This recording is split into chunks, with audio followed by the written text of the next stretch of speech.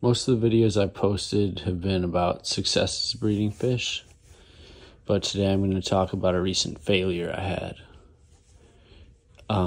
One of the buckets that I was using to transport my fish from home to school this year overheated, killing all of my adult Silosi and mollies. But I'm making this video to show you that the best response to a failure isn't to give up, it's to learn from it and move on.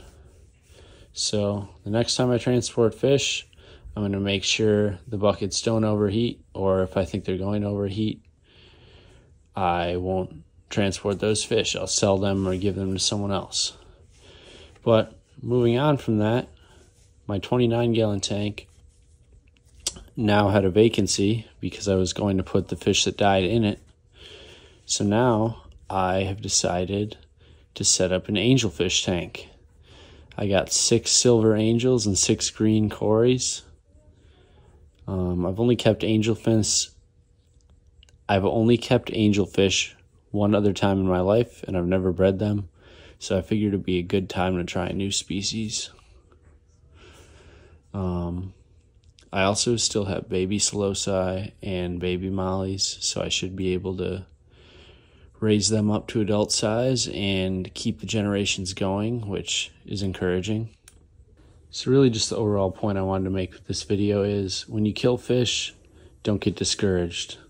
It obviously sucks, you never want to kill an animal, but you didn't do it intentionally, and if you take measures to make sure it doesn't happen again, that's okay.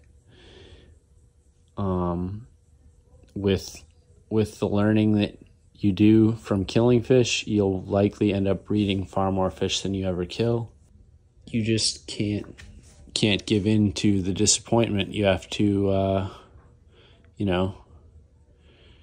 life is beautiful and death is part of it. As deep or corny as that may sound. But these angelfish are pretty cool, and I'm looking forward to seeing what I can do with them. Comment down below if you've had any recent failures, because no matter how many cool videos anyone posts on YouTube, they've definitely killed some fish along the way. Sorry for a bit of a downer of a video, guys, but one way that a lot of people kill fish that can be avoided is not acclimating them correctly. So if you want to know how I acclimated these angelfish, check out this video. And thanks for watching, and I'll see you in the next one.